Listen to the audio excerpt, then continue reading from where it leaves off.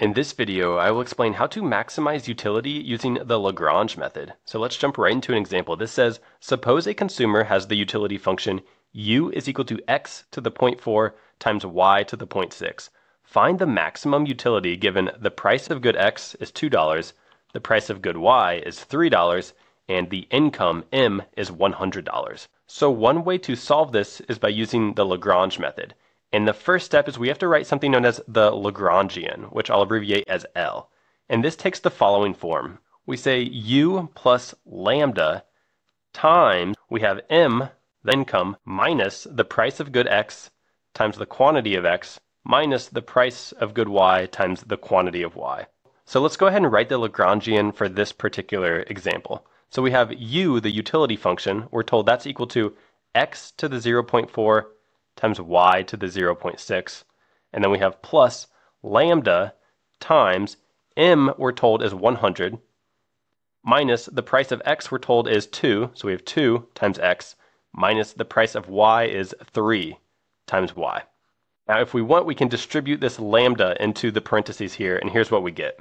So here's our Lagrangian. Now the next step is we need to take the derivative of the Lagrangian with respect to x. So when we do that, we get, notice that here we have an x, so we'll have 0.4x, and we have to reduce this exponent by 1. So 0.4 minus 1 is negative 0.6.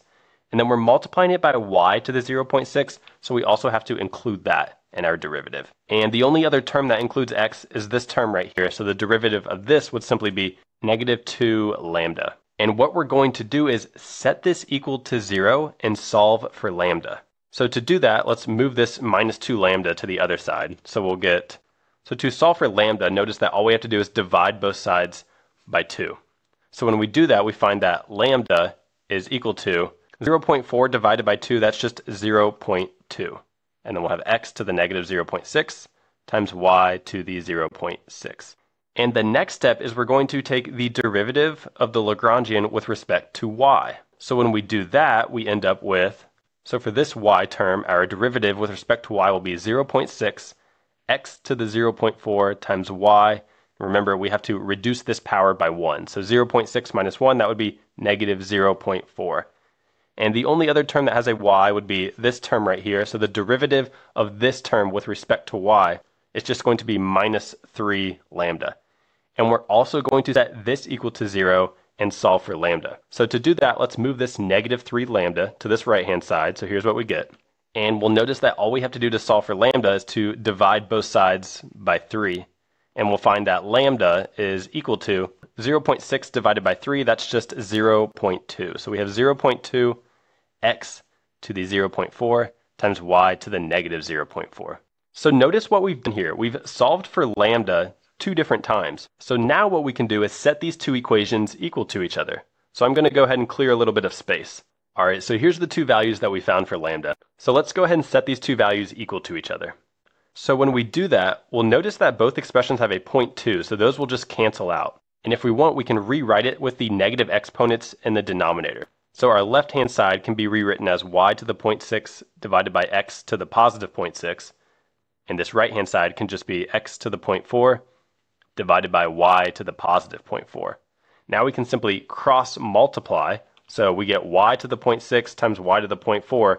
That's just y to the 1, or just y. And then we have x to the 0.6 times x to the 0.4. So that's just x to the first power, or just x. So what we just found here is that the quantity that we consume of y will be equal to the quantity that we consume of x. And the very last step to actually figure out what these values are for x and y, we can take the derivative of the Lagrangian with respect to lambda and substitute in these x and y values. So I'll go ahead and rewrite what the Lagrangian was. So here's our Lagrangian.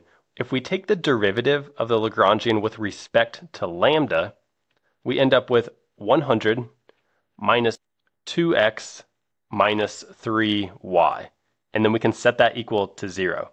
Now what we're going to do is plug in this value right here. So y is equal to x. So instead of y, we're just going to plug in a value of x for y.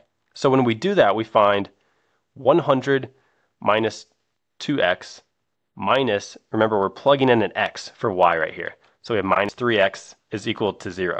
Now if we move all of our x's to one side, we'll get 100 is equal to 5x, and dividing both sides by 5, we find that x is equal to 100 divided by 5 is 20.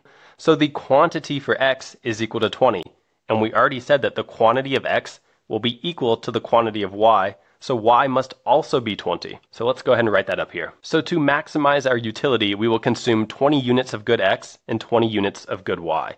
And if we want to find the utility value, all we have to do is plug in these values of x and y into this equation right here. So we would get u is equal to 20 to the 0.4 times 20 to the 0.6. And if we add these two exponents, we end up with 1. So that's 20 to the first power, which is just 20. So when we consume 20 units of good x and 20 units of good y, our utility turns out to have a value of 20, which is our maximum utility given our budget constraint.